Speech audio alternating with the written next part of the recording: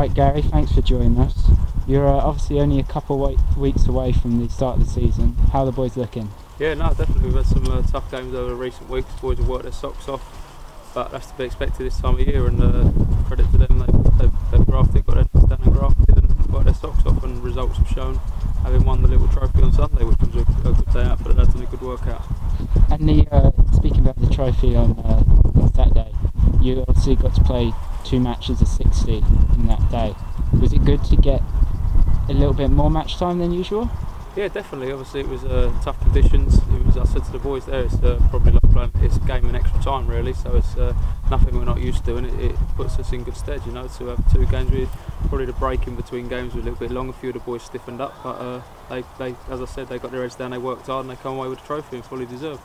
And there have been a couple signings in the last few weeks, Owen Price and Glenn Wilson.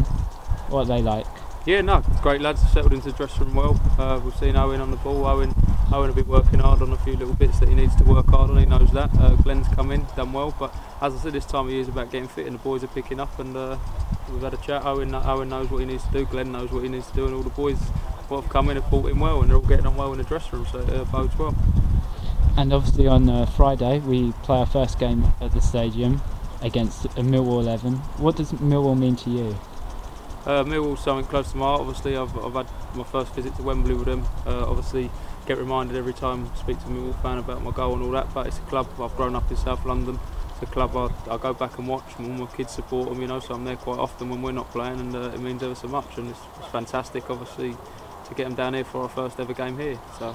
And you're looking forward to seeing a few familiar faces, if not on the pitch, but on the sidelines? Yeah, definitely. I know Neil's coming down. Neil's going to come down, and he's got a good young squad there. So I'd imagine he'll send a few of the good youngsters. It'd be a great test for ourselves, and it'd be a good test for them, because I'm sure we'll give them a game. They may be that little bit fitter where they get to work every day, but I'm sure we'll give a good account of ourselves.